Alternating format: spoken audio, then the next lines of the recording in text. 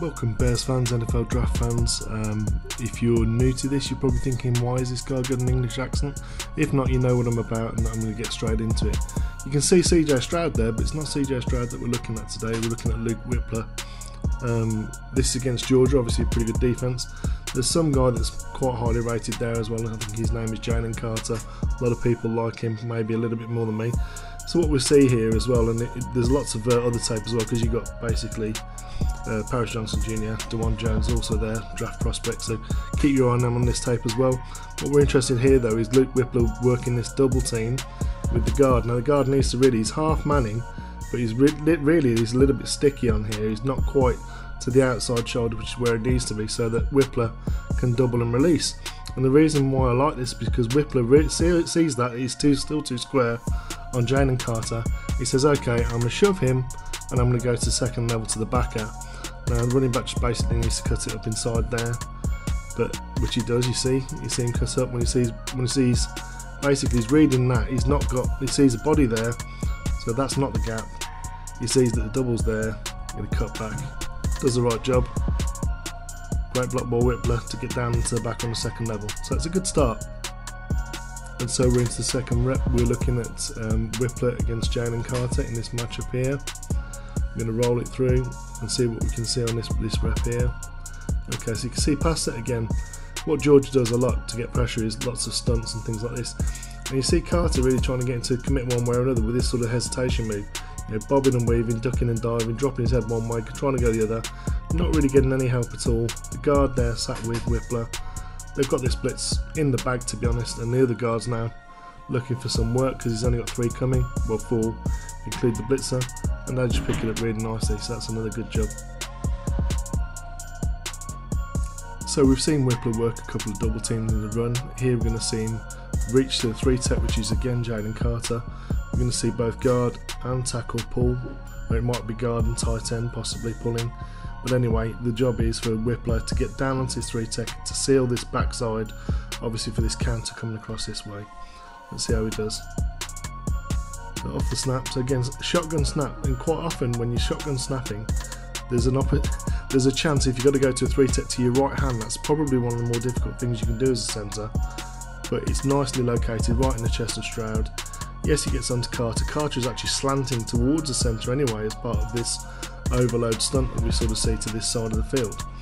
So it's kind of, yeah, the reach is working to his hand, but it also means that the impetus of Carter is coming straight into his body. Just watch him just work his feet and rotate and stalemate, and you see that nice sort of anchor shape that you see coming on here.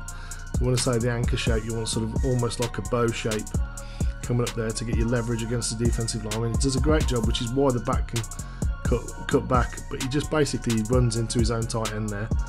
Sort of, he's either got to decide to bounce it outside because this guy's head's down. So either you bounce it outside or you cut straight back up there, and he kind of does neither. He runs into the back of his offensive lineman. Wypler's block goes to naught, and you see him here still working on Jalen Carter. Actually getting good push at that point where he's gone from a stalemate into now drive. That's good stuff. So this is the 4th rep. The reason why I've included this one is because sometimes things happen that you don't necessarily expect. This is one of those where a blitz comes late and you're basically going to see Wypler go sort of off script, because I mean in terms of on script he's probably going to be going to Carter here, but you see Toa come at the very last second into the A gap, sort of, well, double A gap, but his head up over the nose as like a nose, and what he would be doing is you see everyone's basically zoning to the right. He would normally be taking a double on here. That would be the responsibility to get down onto this guy here, but Toa is actually in the hole. Wypler does a good job basically to steer him as if it's a zone block. So there's a nice cutback lane that comes off the back of Johnson Jr with a nice down block on the 3-tech Carter. Absolutely mullers him, to be honest. I mean, Carter plays very often with blinkers. He doesn't see stuff like this coming from the side, which is, he's a sucker for traps, unfortunately. It's one of his downfalls. But they struggle to get push up front on the other side. You see Dawand Jones basically almost pushing his guy actually into the hole because he doesn't get placed over his head. But Wypler is who we're interested in. Toa, nice position block, drives him completely out of the hole off the screen of the picture. So again, a great job by Luke Wypler. Nice job actually by the running back as well, getting some extra yak, and Dawand Jones at least staying in contact. Usually when you've got a 4-man front, you're going to get help from at least one of your offensive linemen as a centre. That's the way it normally works. Here, Wypler does not get help from his from a guard, and you see him as 97 sort of swims past that guard who doesn't even pass set, to be honest, doesn't even move his feet at all, which is why it creates that void behind him. But Wypler now has to control the chest plate, which you do. You see he gets one hand right into the chest plate, the other one's gone slightly to the side. It's not a hold though, because basically he's in a drive position. As he tries to sort of rip off, you see him then drive his feet, work his feet to stay in front. That's really good stuff there. So as he's trying to rip away there, all Wypler does basically is match his movement, driving his feet towards him, putting himself between him and the QB. He tries a spin move, not happening. That's great work by Wypler. That's why Stroud gets out of there at the end of the day. He's down to Wypler, and on the backside, you know, the guard gets beaten, 74 gets beaten to the inside really badly on that play. Stroud has to make a duck, dive and dodge. All the rest of it from dodgeball fans might get that reference. Dawand Jones on the floor, which tends to happen when people get past his long arms. There you go, Luke Wypler doing, again, singled against a defensive tackle who's bigger than he is at the end of the day. Does a fantastic job in pass pro. Just to show that Wypler can do it against other people other than Georgia, here he is against Lucas Van Ness. So Van Ness is actually here. A lot of people like him as a defensive end in a 4-3 or a 3-5, a 3-4. Here you see him actually lined up as a head-up nose, which is interesting because a lot of people have projected him in at 3 tech. Let's see what Wypler does anyway on this rep. So as you see, we're going to roll into the snap, and you've got Jack Campbell coming off the back as well there. By the looks of it, guard picks him up. So we're singled there. The back needs to make a decision on who he's got there. But Wypler sees that slant across, and as he slants across, he just slides to the right, just matches him with his feet. It's a good feet and good base. You see how he's sort of doing that sideward step, but he's always 1 foot on the ground and 1 foot off as he swaps them. So he's not crow hopping per se. As Van Ness tries to get into a drive there, where he straightens up and starts to try and drive, look at Wypler just basically working his hands. I don't know if you can see it in here, but in that position there, let me see if I can zoom in a little bit, which I can. So what we're going to see here, as they start working the hands against each other, so as he gets into a drive position there, you see Van Ness start to try and extend. Wypler drops his hand down under the elbow, starts to get his left hand on the elbow to push it to get it off the centre. Then he gets help from the guard anyway. But Wypler actually has done the job himself there, so that's really good work again. Just a couple more reps. We're going to see a zone block here, so as we start to roll into the play, you see the motion come across and it's zoning the opposite direction. So you're going to get a double on 95, try and work to second level, so 74 can get down to 31. As you see, as Wypler actually gets a push on 95, he collapses.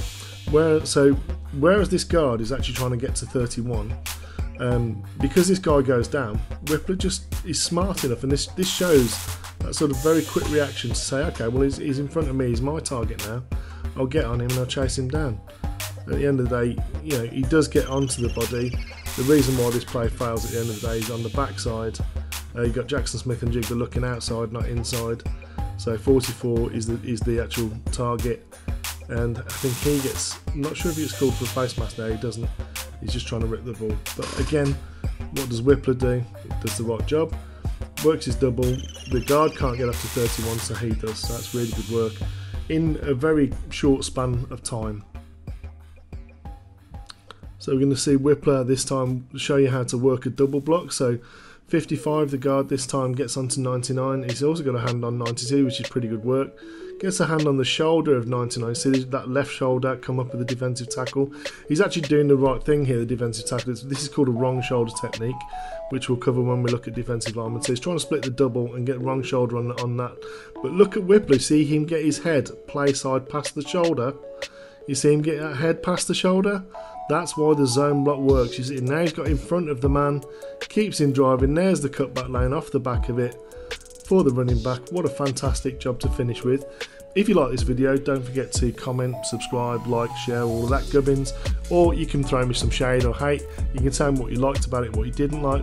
But this was Luke Wypler. He's a centre in the NFL. If your team needs one and you play zone or power for that matter, he's a pretty good option to have.